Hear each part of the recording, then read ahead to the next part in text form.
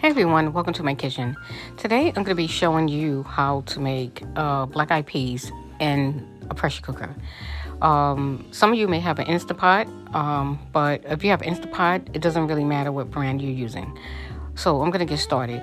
I'm using a cup of black eyed peas that I soaked for about an hour. You don't need to soak it no more than that. I'm also using some bacon, and you can use bacon, ham, or anything that's going to flavor it. Smoked turkey, that will give it good flavor. I'm also using 1 bay leaf, 2 chicken bouillon cubes, a half of a onion, a handful of parsley, 3 garlic cloves, and half of a green pepper. And for the dry ingredients, I'm using Sazón Completo or complete seasoning. It's homemade. And in it has garlic powder, onion powder, cumin, oregano, salt, and pepper. So now I'm going to start frying up my onions, my garlic, my green peppers, and I'm going to add in a bay leaf. And that's going to give your beans a nice flavor, in addition to the bacon. And next, I'm adding in my bell pepper and my parsley. And basically what I'm doing is layering my flavors. One thing about beans is when you're making beans can be really flavorless. So you have to do a lot to make them have some flavor. You don't want them to taste like they came right out of the can. Okay, moving right along. I'm adding in my garlic, and next I'm going to add in my bay leaf.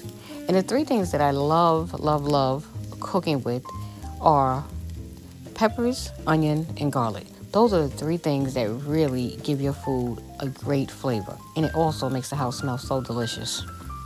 Okay, so basically everything is done. My onions are translucent and the peppers are soft.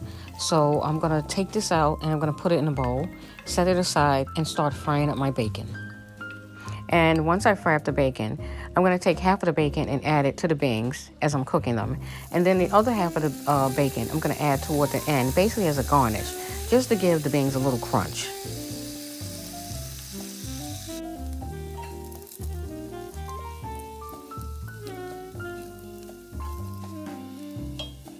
So now I'm going to add back my onions, my garlic, peppers, and my bay leaf to the beans.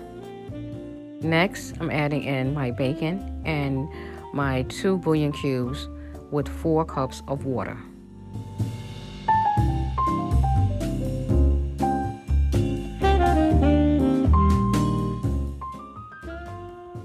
So I'm going to stir everything together, and I'm going to add in about a teaspoon of olive oil to add to the beans.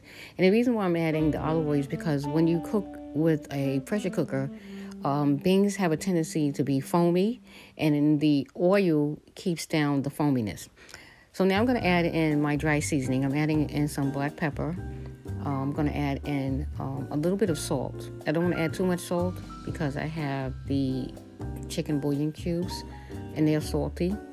And then I'm going to add in about, I'm eyeballing it. So I'm going to say about a tablespoon of Sazón Completo, complete seasoning.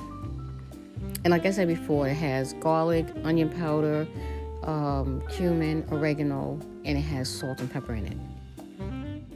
So now I'm going to give my beans a stir and mix all the flavors together. And in 15 minutes, my beans will be done. And that's the reason why I love cooking with a pressure cooker, because you get out of the kitchen quicker. Now, if I would have made these in a regular pot, it was taking me about 45 minutes to maybe an hour to cook these beans. So my beans are ready, and I'm going to take a little of the beans, about a 1/4 cup of beans.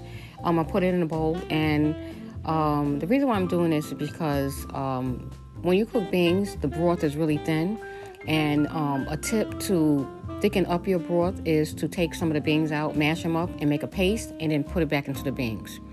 You also can use cornstarch.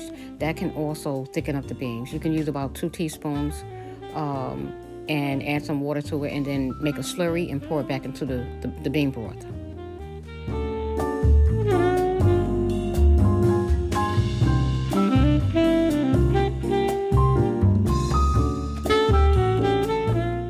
And finally, I'm adding in the additional bacon and some parsley. And I'm going to test the beans to see if they have enough salt or if I need to add a little more seasoning to it.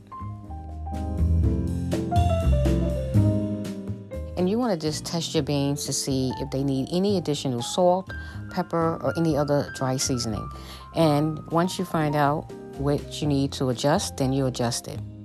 Well, everybody, I want to thank you for taking the time out to watch this video. Please stay tuned for more upcoming videos. And if you like this video, please hit the subscribe button and also the notification bell so you'll know when I'm uploading new videos. Please follow me on Instagram and also on Facebook at my Facebook group called Lolita's Cuban Kitchen. Have a good day. God bless. Bye-bye.